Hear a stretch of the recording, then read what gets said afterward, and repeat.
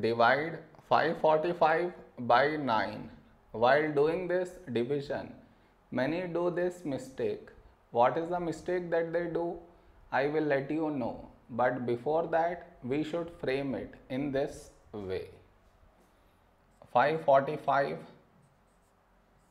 and 9 here. This is your step 1. Next, here we have 5 and here 9. 5 is smaller than 9.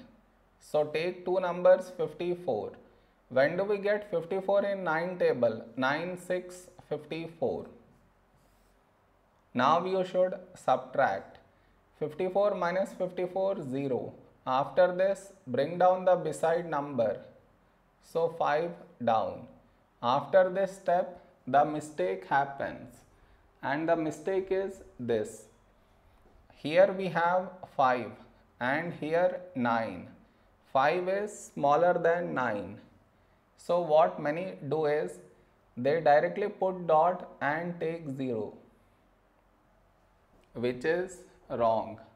Why is it wrong? Because just now you brought this number down and in the same step you want to put dot and take 0, which is wrong. I repeat, bringing the number down and also put dot take 0. Bring the number down and put dot take 0. Both at the same step you should not do. Instead, what you should think of doing is, which number should we take here? If I take 1, we will get 9. But 9 is larger than 5. So what we should do is, we should take 0. So 9 into 0, 0. Now we should subtract. 5 minus 0, 5.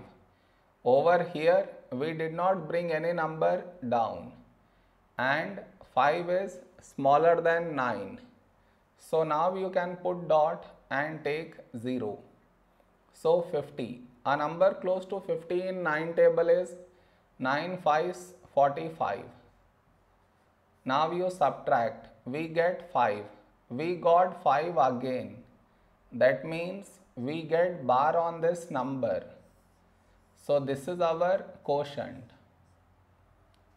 Did you understand where does the mistake happens? You should not do that mistake.